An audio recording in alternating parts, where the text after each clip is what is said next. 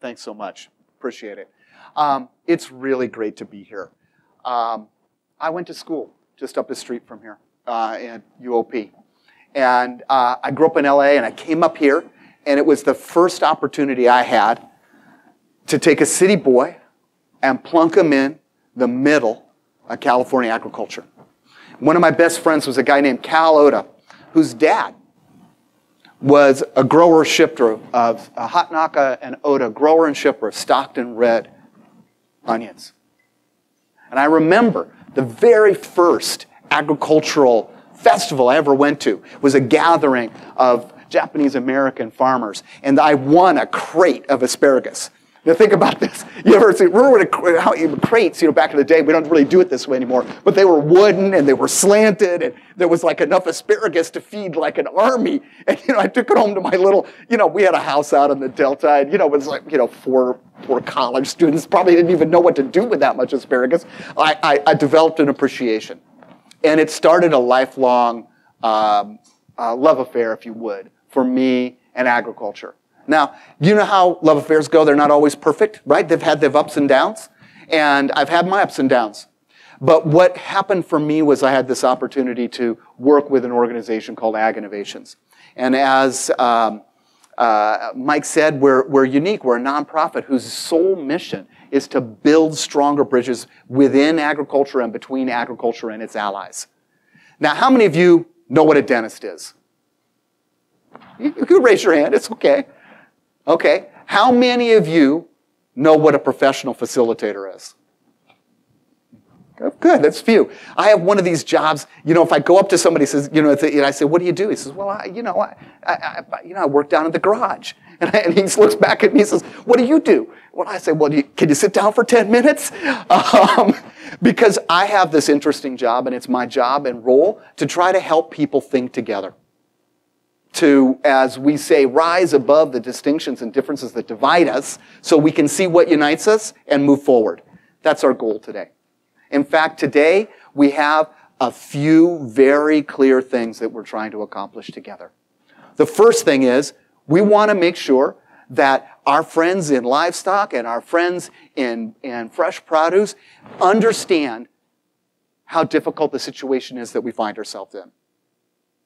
The second thing is we want to make sure that we're developing a better capacity to talk to each other, not just out of anger and fear, but out of a problem-solving framework. Because that's what we do in agriculture, is we solve problems. The third thing we want to do is we want to make sure that we've got next steps around research, around collaboration, around working on things like metrics that will actually make a difference and improvement over time in the field.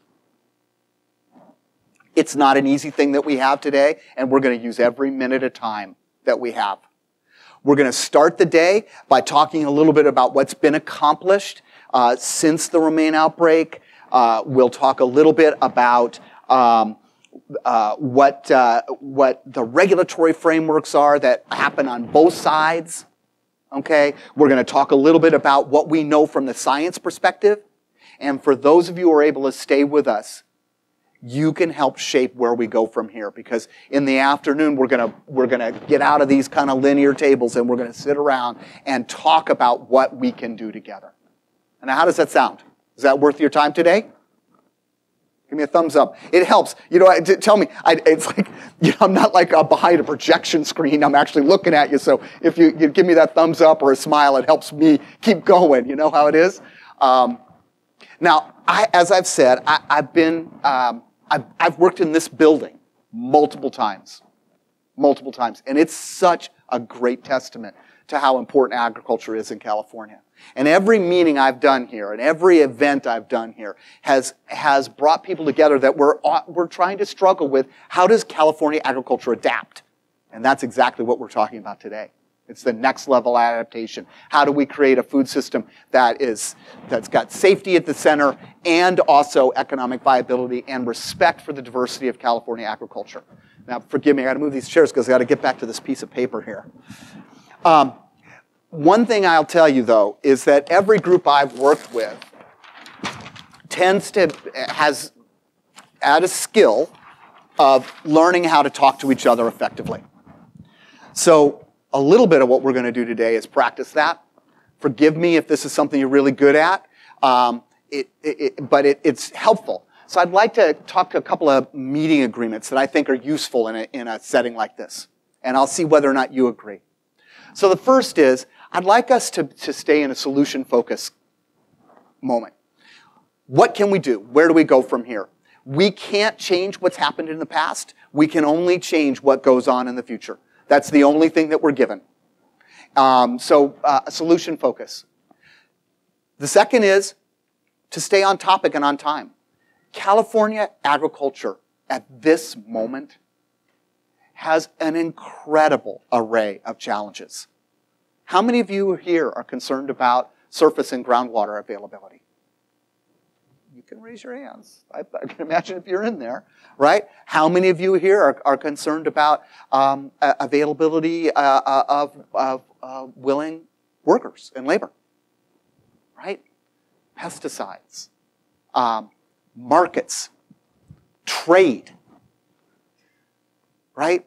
So California is in the crosshairs of so much. So today, though, food safety is our topic. That's where we're going to stay. I want to encourage you to do something that you would imagine somebody like me would say to you, listen. But I want to put a spin on it. Because frankly, your everyday listening isn't going to be good enough today. Because when we're upset and when we're conflicted and concerned, often our listening skills decline. So I want you to do two kinds of listening for me today. The first kind is I want you to listen to when you stop listening. Now that seems like so strange. What would you do? What does that mean? Well, here's the thing. How many of you ever had a quarrel with your life partner? And they start to go on and like this, and then pretty soon, you're like that, right? You stopped. You're not paying attention to what they say at all. Or they're not paying attention to what you say at all. Why? Because they've said something that really pissed you off. And that's the moment we stop. When that happens, write that down. Pay attention to it because that's where we want to think about how do we talk about that part. The second thing I'd like you to do is many of you may have this experience too. If you ever have spent time with kids, sometimes you'll be around a kid and a kid will start talking and telling you about how excited they were about something. And you just see this opportunity. It's like, oh, wow, you like trains that much? Let's go to the train store. Let's go and ride the Mountain Express. There's this listening for opportunity. Now, I know in conflict that's hard to do, but you can, and there is, because there's opportunity in this moment. Opportunity to reflect on how we got here, and opportunity to reflect on where we need to go. I'd like to ask you to do something else. To respect our differences. The old saying that you have to walk a mile in somebody else's shoes has never been less true, never was true to begin with. I will never understand what it was like to be you, Richard. It's not possible. But you are the expert on that experience. And I respect it 100%. But I'm going to ask you to do the same for me because my experience could be very, very different. Nobody owns the truth here. We all are part of the whole thing. So I want us to respect our differences. I'd like to encourage you to do something that you think is kind of funny in a meeting like this. I want to encourage you to be curious. How did we get here? What's actually going on? What's underneath this? Why curiosity? Curiosity is the sister of creativity. They go like this. You cannot be creative if you are certain of everything that you know. It's not possible. If you have the answer in your back pocket, the conversation is over. So I'd like to encourage you to not do that today, just for a while. I'm not saying to abandon every deep held belief or experience you ever had, but let's suspend our certainty for just a little bit. And then finally, let's share the air.